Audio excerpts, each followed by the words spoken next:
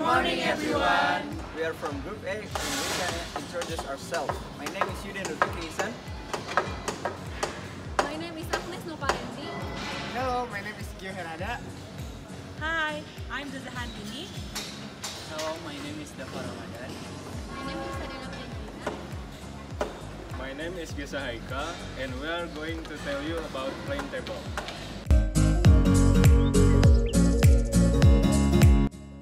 Okay, first of all, I'm going to tell you about what plane table is. Plane table or plane table prior to 1830 is a device used in surveying and related disciplines to provide a solid and level surface on which on make field drawings, cards, and maps. The early use of the name plane table reflected to simplicity and plainness rather than its flatness. And what is the function? In use, a plane table is set over a point and brought to precise horizontal level. A drawing sheet is attached to surface, and an Iliad is used to cite objects of interest. The Iliad, in modern examples of the instrument, a rule with a telescopic side, can then be used to construct a line on the drawing that is the direction of the object of interest. By using the Iliad as a surveying level, information on the topography of the site can be directly recorded on the drawing as elevation. Distance of the object can be measured directly or by the use of stadia marks in the telescope. Next, I want to tell you about how we can use the plane table. Initially, select a point from where all points will be seen. 1. The legs of the tripod should be spread well apart and firmly rested on the ground. 2. Centering of the table is done by using plumb bob. If no plumb bob is available, centering of the table may be done by dropping a stone from a point on the underside of the board which is directly under on the point on the paper. Method of drawing map point is marked on the paper, coinciding with point A on the ground. Other points B, C, and D are on the ground are seen from Iliad. Actual distance of point A and point C is measured using meter tape. A suitable scale is selected considering dimension of the paper and actual distance between the points. According to the scale, a line corresponding point A to B is drawn on the paper using pencil. All points B, C, and D are marked on the paper and joined with the A.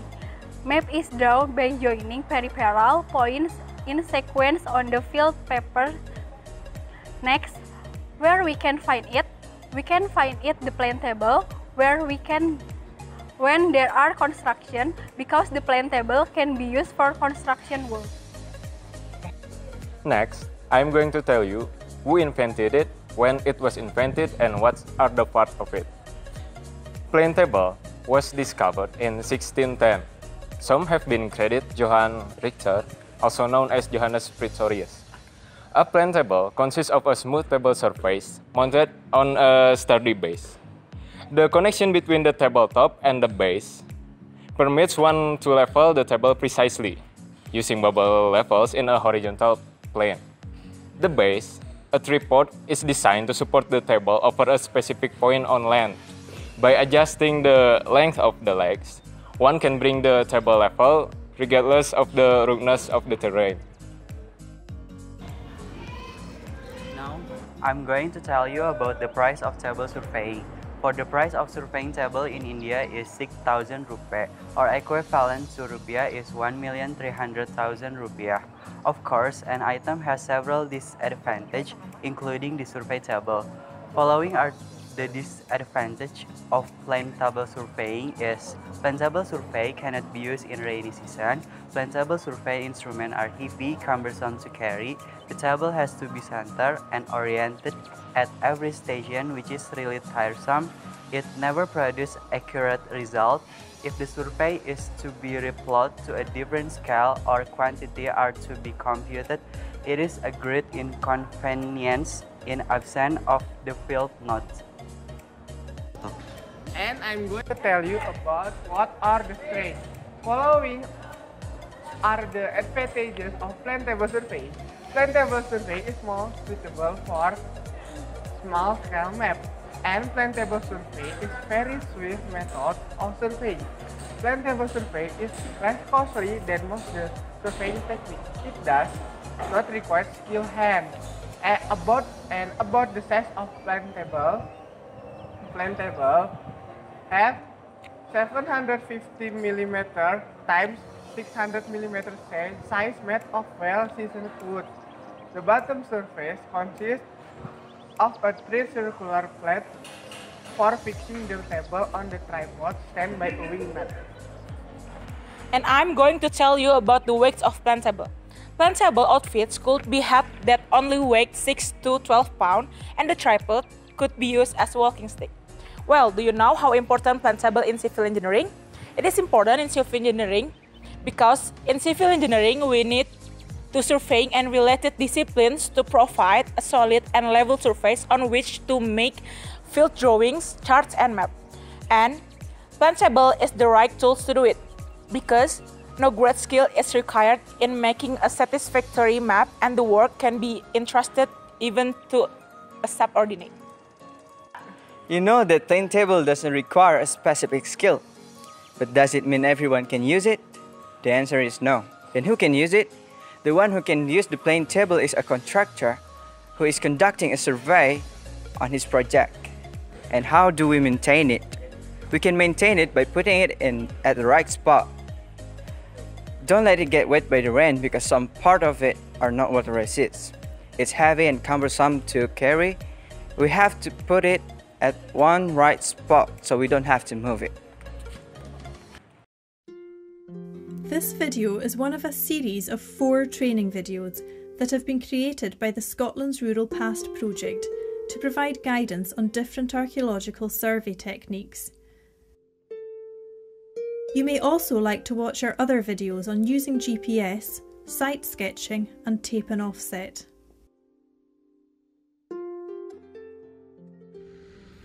In this video, the SRP team are going to survey Threepmere Farm in Mid Lothian and will show you how to do plane tabling, one of several techniques used by archaeologists to create a detailed measured plan of a site. If you wish to record a site which is easily accessible, then plane tabling is a good way to create an accurate scaled drawing.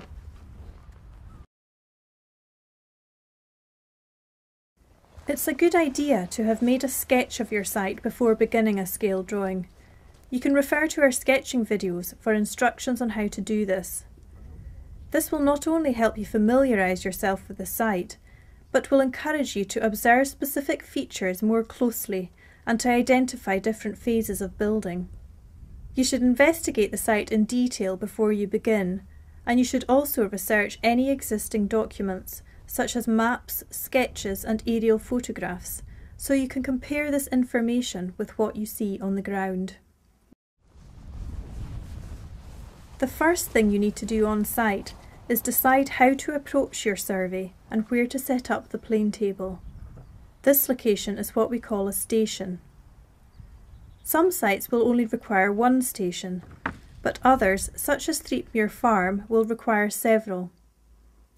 Here, the team have decided to use 4 stations to capture all the information about this site, as shown in this aerial photograph of Threepmere Farm.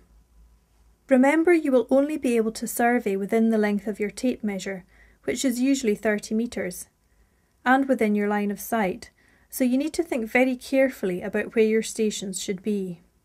The first station should be positioned in the place which gives you the best aspect of the site, from which you can see and plot as many points as possible.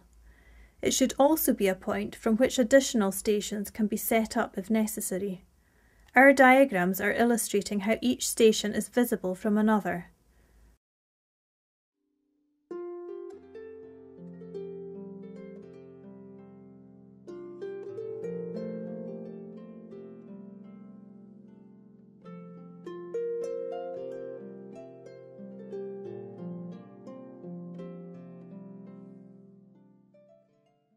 Once you've decided on your survey strategy, it's time to get the equipment out.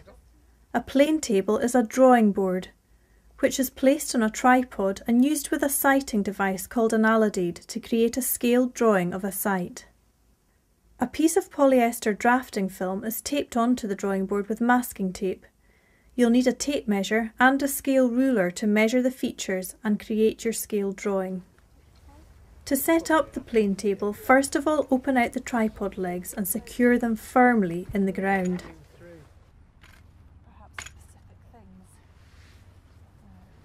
Next, attach the table to the tripod by placing it on top and tightening it with the screw from underneath the tripod. When drawing a building, you should orientate the long side of the board so that it's parallel to the long axes of the building.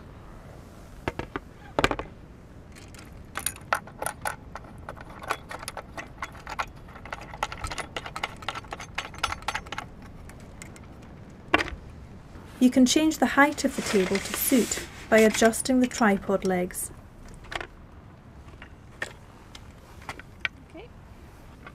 The next step is to use a spirit level to ensure that the table is completely level.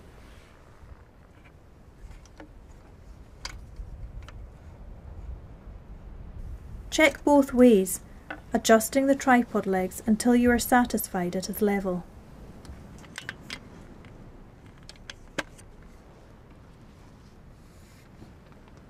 Now you need to mark the centre point below the table. This represents your station. The marker means you can easily relocate your table if it is moved by mistake, or if you need to add to your survey at a later date. To mark this point, attach a plumb bob to a line and hang it from the hook which you will find under the tripod. Lower it and mark the location point by sticking a peg in the ground as shown.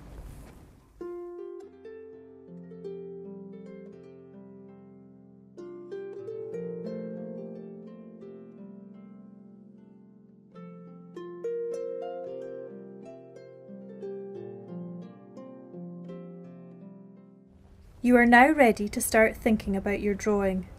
Begin by recording the north point and placing a pin in the centre of the board, which is directly above the peg representing the station. Then write the site name and grid reference on the drawing. NT 17963 642. You can use a map or a GPS to establish the grid reference. Our video on using GPS explains how to take a GPS reading. Decide what scale to use for your drawing, depending on the size of the site and the level of information or detail you want to record. The normal spectrum of scale used by archaeologists is between 1 to 1250 and 1 to 100. The bigger the scale, the more detail you can record, and the more time it will take as you will be plotting more points. The smaller the scale is, the larger the area you can cover, but it will not be as detailed. So, for example, a small scale such as 1 to 1250 might be more suitable for a large site with low footings or earthworks where site information is more limited. Details such as door or window openings are obvious at a scale of 1 to 500, and a large scale such as 1 to 100 would be suitable for recording smaller features with a lot of detail. In this instance, the team have decided on a scale of 1 to 200, which will allow them to record all the information they need from this site. Once you've decided on the scale, find the corresponding side of a scale ruler to help keep your drawing accurate. You then need to choose some reference points and cite them on your plan. Marking these points means you can then come back to the site in the future and use these points as a reference to ensure the plane table is angled in exactly the same way as it is now. These points need to be outside the area you are drawing and should be fixed points in the landscape, such as a fence post or a telegraph pole. It's important to choose points which are at different angles from each other. Ideally, they should form a triangle with the station. To mark a point, begin by sighting through the alidade. Keep the alidade pressed against the pin in the centre of the board and move it around until the two sights line up with your point. Then, Near the edge of your page, away from where your plan will be, draw a ray along the side of the alidade closest to the pin.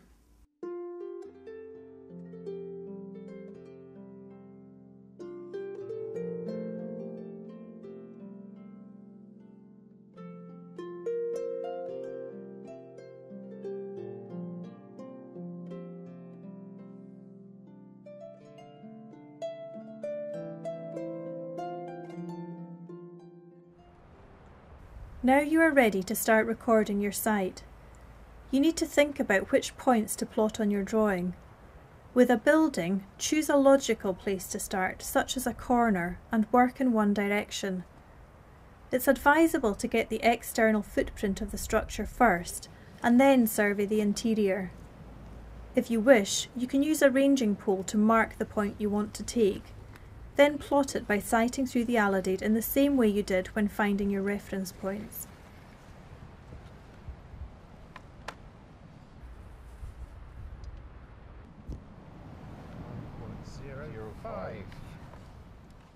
Okay.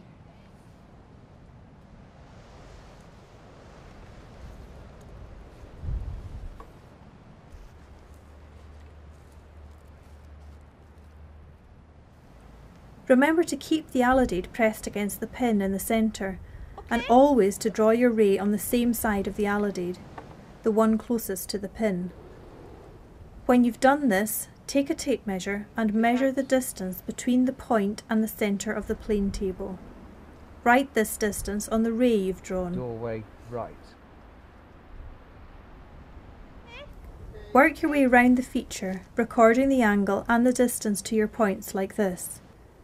By using this method, you can use your measurements to work at a different scale if you want.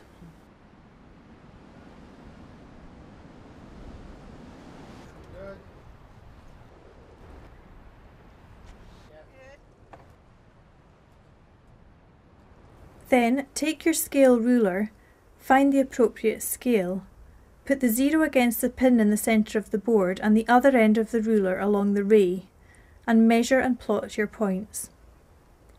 You might want to make a small notch in the ruler beside the 0 point, so you can rest the ruler against the pin and keep your measurements consistent.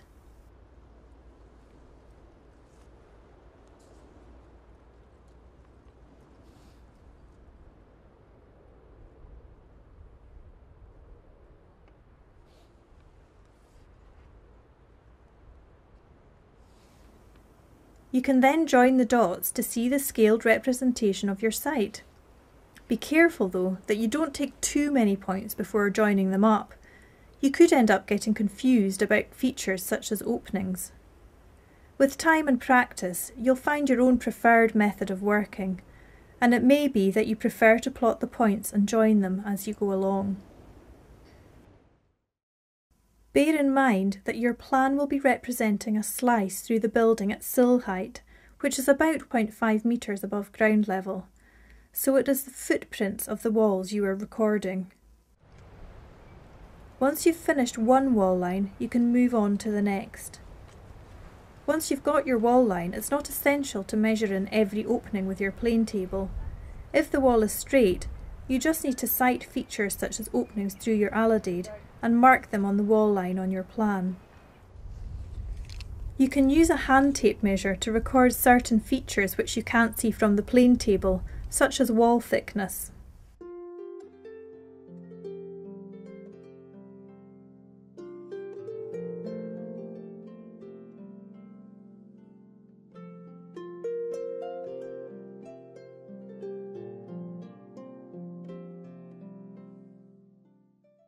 Now the team have taken all the points from Station 1 and the plan looks like this.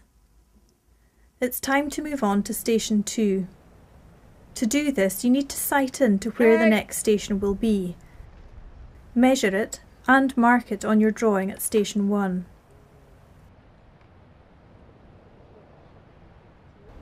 Okay, 13.49.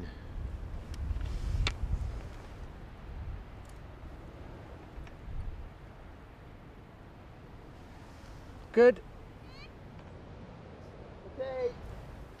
Then move the plane table to Station 2 and set it up in exactly the same way as before. You should take a new piece of paper and begin a new drawing. Remember that the pin in the centre always represents your station, and so from your new position the pin represents station 2. Don't forget to add your reference points and north arrow.